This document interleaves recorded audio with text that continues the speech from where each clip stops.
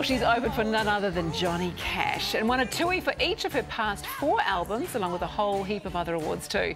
We've managed to nab her before she tours her native Canada. It is so great to have you here, Tami Neilson. Absolutely fantastic. I must start by asking, have you really partied with the Osmonds? I have. How did you know that? I read this. I was like, I have to ask this. Really? It was the second generation Osmonds. Like, it wasn't Donnie and Marie. It was Osmond's like, kids. yeah, the Osmond kids. Yeah, and we were all performing in Branson, which is in Missouri. It's like Vegas for retired musicians or country musicians. So yeah, it's kind of this bizarre little place in the States. And the Osmond brothers, they had a show there in a theater there. And is there like about 1 million of them or so, isn't there? There's 5 billion of them. Because I think I don't know if they're like Jehovah's or something. It's like they need to populate the earth. Children. Yeah, yeah. So they're doing a good job of that. That's excellent. That's so yeah, good. Yeah, that's a good link to They were eyeing me up. I'm like, no. I am not populating this earth. Yeah. No, good. Well, we managed to nab you, really, didn't we, in New Zealand? You know, every now and again you come across an artist who will stop you in your tracks, and you're one of them for me. Oh, you know, every time I see you perform, I just am mesmerised. It's so nice. I wanted to know a little bit of the history, though. How'd you end up in New Zealand? Well, how do any of us expats end up? It's usually love. Yeah. You know, it's a cute Kiwi boy. Yeah. Oh, Gets nice. suckered in by the accent. You know. So yeah, I came here for love and kind of left everything I knew over there and started over here, and that's been, gosh, like 13 years now this year. Obviously successful though, because you've got 2 darling little boys. Yes, they're pretty delicious. So I've got 2 boys out of the deal. And still my husband, you know. He's still in the picture. What do they think when they see Mama on the screen? Because you performed at the Music Awards last year. You look so stunning in that yellow dress. Thank you. Do they go, that's my mum? Yeah, whatever. I think they're also at the age, you know, they're 5 and 2.5, and that's just normal for them. I don't know if that's going to click in until they're older. You know, they think it's normal that Mummy sings, that's her job, you know, just like Daddy does his job. And so it's kind of normal for them. Yeah. Do you think they'll be musical? Because you came from a musical family, didn't you? Yeah, well, I think that all kids are musical. I mean, most little ones just gravitate to being musical, but there are definite signs there for sure. Charlie makes up his own little songs, and which I, you know, then plagiarize and turn into hits. And, I love it. Yeah, good. It all goes to the university fund, right? That's right. Yes, doing the dishes, writing the hits. This is perfect. Let's talk about your album, Don't Be Afraid. You know, when you research this album, you realise that around the world, people are putting it in their top 10s and their top 20s. It has just been so well received. You must be very proud of it. Oh, very. Yeah, it's such an honour for that to happen, for people to kind of connect with it. This was about after your dad died. Yeah, so the album is particularly special to me, and it was very much written. It was written in the wake of losing him. I'd already had the studio time booked and had to go in, and I thought, what am I going to sing? What am I going to write? This is just, you know, I was just devastated and falling apart. And so I just kind of, I guess, worked out my grief that way and wrote how I was feeling. And I think that the album kind of started to take shape when I came across songs of his. The title track, Don't Be Afraid, is the last song that he was working on in the hospital. It's incredible. Yeah. I lost my father too, and listening to your album every time makes me cry. Oh, I'm sorry about that. But in a good way. In a good way. In a very, very good way. Yeah. This didn't happen for you overnight, though, did it? This success that we see you with today. No. I mean, it was a slog, wasn't it? Just I started last year, and everything. I mean, there was a lot of sort of people turning you down before you got to where you needed to be. Oh, it always is. I mean, the music business is, you know, take 2 steps forward and 10 steps backward, and that's how it is your whole career, and I'm sure it will continue. But right now, and it comes in waves. And right now is when things are starting to kind of gain momentum internationally, which is really exciting. Not quite sure about why the timing is when I have 2 children, you know. It's like the most convenient time. You got loads of time.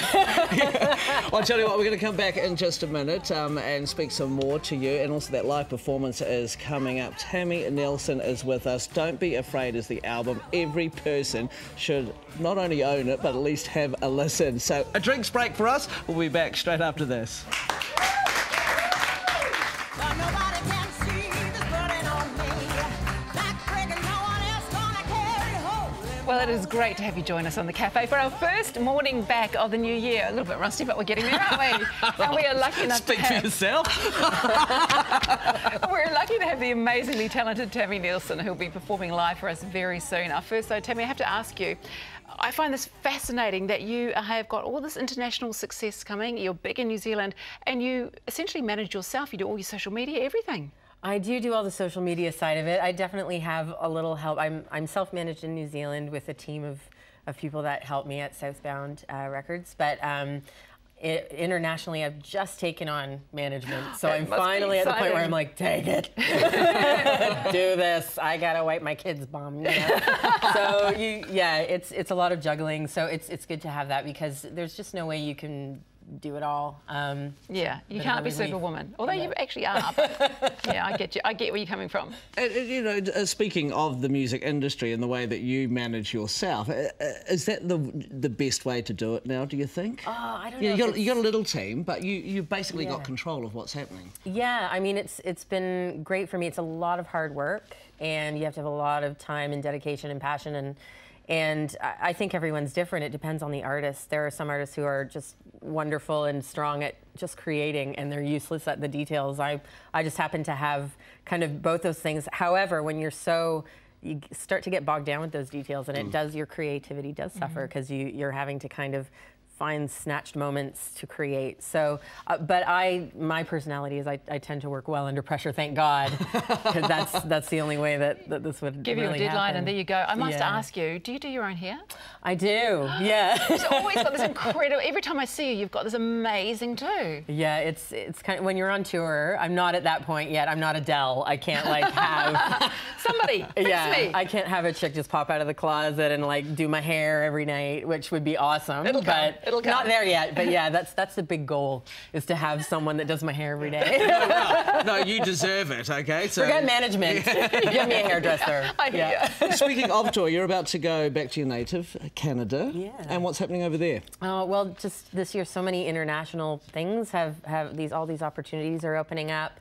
So I'm doing a 3-week tour there, opening for Canadian artists across Canada, doing all these theatre tours, which is going to be amazing. But it's in the dead of winter, so not the most practical choice, but you know.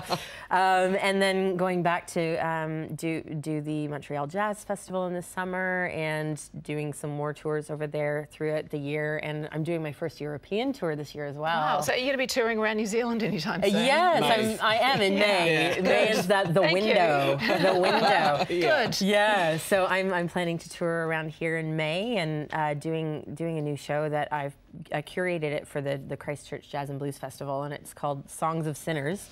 And it's the history of how gospel and blues became rock and roll. And so it's all just wonderful, wonderful music that you don't always, when you're an original artist, you don't sing a lot of covers. So it's great to be able to explore all these amazing songs by Bob Dylan and Mavis Staples and Tom Waits and Ray Charles. Oh wow, yeah. Sounds cool. Sounds Yeah, really that's cool. going to be awesome. So good luck for the tour. Thank you. We are very lucky though, because we're going to have a performance from Tami very soon. Don't forget to check out her latest album, Don't Be Afraid. Honestly, you will fall in love with it.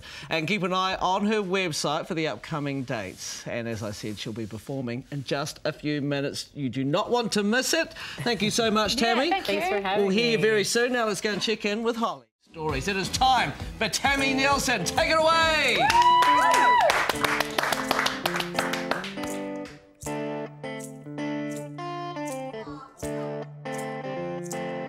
Losing my mind from losing your love, raising my eyes to the skies above, but I don't find nothing, don't feel nothing but alone.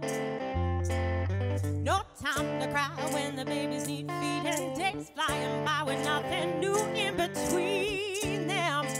My soul is wearing thin. Time stretches on, a fool's marathon, ever since the day that you done gone. Holy Moses, Holy Moses, Holy Moses, ooh, ooh, wee. Have mercy on me. I cry, Holy Moses, Holy Moses, Holy Moses, ooh, ooh, wee. Have mercy on me. Have mercy on me.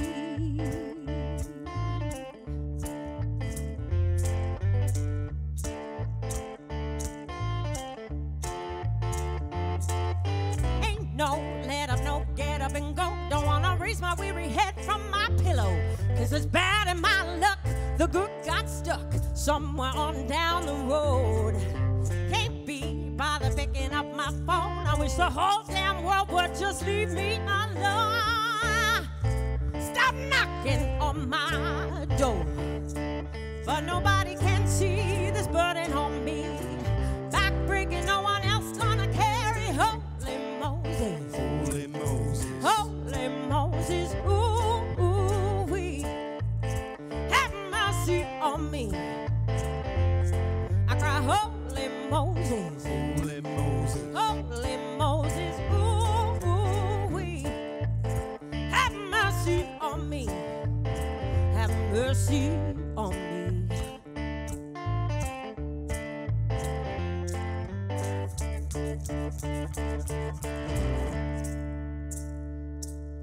Losing my mind from losing your love, raising my eyes to the skies above, but I don't find nothing, don't feel nothing but alone.